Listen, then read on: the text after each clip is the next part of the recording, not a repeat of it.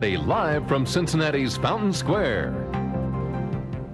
And good morning again, everyone. It is 7:07 now. There's a place to go tonight for Halloween if you're not up to braving the cold. The Newport Aquarium and Madcap Productions Puppet Theater presents Tales from the Sea, an October fantasy. Tales from the Sea runs from 6 till 9 tonight at Newport Aquarium. Admission is $10 for adults, $8 for kids ages 3 to 12. Under 3 are free. And the event includes a 45-minute production for kids, lots of puppets, you know, those larger-than-life Madcap puppets. There'll be games and treats. It's a good time. I got to go there already, and the puppets actually escort you through the Newport Aquarium. It's a lot of fun. Okay. You know, there are plenty of strange jobs out there, and Chris Balish has reported on many of them. But today, he's actually profiling a man who calls himself a ghost hunter. And this is part of a series of Halloween-related stories Chris has been doing this week called Morning Haunts. So, Chris, where did you find this guy?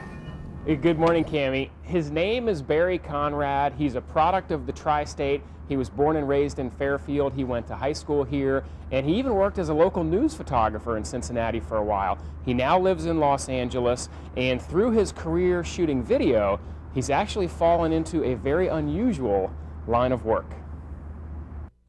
I'm basically a ghost hunter. I go out and I try to find evidence of real paranormal phenomena, and we go out and interview witnesses. We sit around haunted houses, talk to people who have had these experiences, and try to determine whether or not there's actual paranormal phenomena going on. Barry Conrad says he first became interested in ghosts as a child, growing up in Fairfield. He's now a full-time ghost hunter and a producer of a number of videos on the subject. Today there are several hundred, if not 1,000 people or more actively investigating hauntings and poltergeist phenomena. They go out with all kinds of equipment today, like electromagnetometers, infrared motion detectors, thermal vision, cameras that pick up the heat from bodies and so forth, or anything that emits a temperature and translates that into a video signal. Conrad specializes in documenting hauntings. And we try to go out and actually obtain evidence of poltergeist phenomena on videotape. He says he's recorded hundreds of cases, usually working in conjunction with a parapsychologist from the UCLA Neuropsychiatric Institute in Los Angeles. So how does a typical job begin? People who call us asking us to come out and investigate their homes because they claim that they've seen things or heard things that go bump in the night that they can't explain.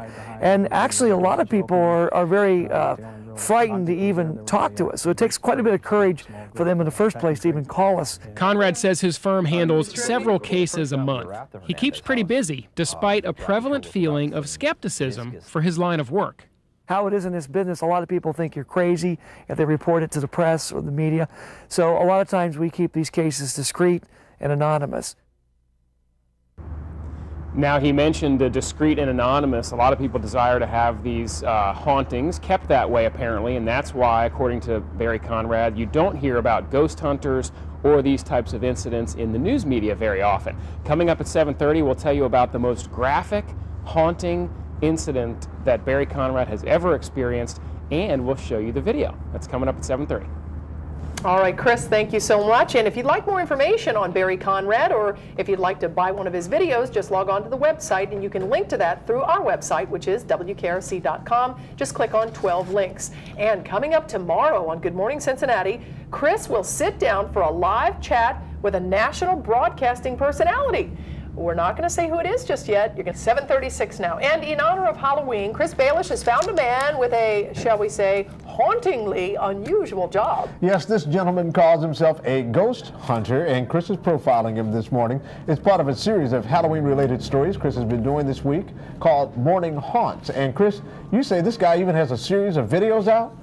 Good morning, John. That's exactly right. Barry Conrad used to be a television news photographer here in the Cincinnati area. In fact, he grew up here. He was born and raised in Fairfield.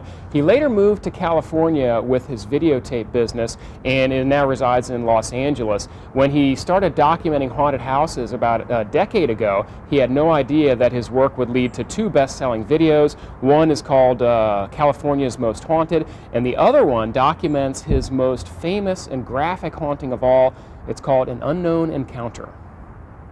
We get several cases a month. Barry Conrad is a full-time ghost hunter. He says many of the cases he works on are kept discreet at the request of the homeowner. Number one, they want to know what's going on in their house. And number two, they like to get rid of whatever it is that's haunting their house, especially if it's a malevolent entity. So what are some common signs that a house is haunted? Something that's throwing things around, maybe pinching them, pulling on their bed sheets at night. These are all known things that ghosts and poltergeists do. Conrad cannot guarantee he'll get rid of the ghost. He tells clients he's there to do research and collect data. The most famous haunting he's ever worked on happened in 1989 in San Pedro, California. It later became the subject of his best-selling video titled An Unknown Encounter. One of our researchers was actually attacked in the attic by an unseen force, an invisible force that put a rope around his neck and hung him in the attic. It was actually a small clothesline cord. It had been looped over his neck, twisted multiple times, and he was hung in this attic on the rafters onto a nail. There was no explanation of how Jeff came to be on that nail. The researcher survived, and this haunting became famous because of that attack. Not only was this a man's story about being hung by an entity in that attic on that fateful night, but the interesting part about it is the fact that we also picked up on our videotapes objective evidence that proves that something of a high strangeness occurred that night. Now, as Barry Conrad says, something of a high strangeness occurred that night, and that is what he specializes in documenting. Coming up at 7:55, we'll talk a little bit about the skepticism that he encounters, and Barry has some choice words for all the skeptics out there. But John, as you know, we have things of a high strangeness happening around here all the time, most of them attributable to that malevolent entity in the Weather Center. Back to you. Okay, cool. Great. That's the truth. All right, Chris, thank you so much. And if you'd like more information on Barry Conrad, or if you'd like to buy one of his videos, just log onto his website and you can link to it through WKRC. It's time for the final nugget now with Chris Balish. Hi, Cammie. All morning we've been profiling a man named Barry Conrad. He calls himself a full-time ghost hunter, and he knows everybody doesn't believe in what he does. Here's what he says to the skeptics. I am definitely a believer in the supernatural after what I have experienced, primarily from that experience I had in San Pedro in 1989. There's no question in my mind now that there are forces beyond that are perhaps present in some other dimension, perhaps from someplace else that we can't even dream of.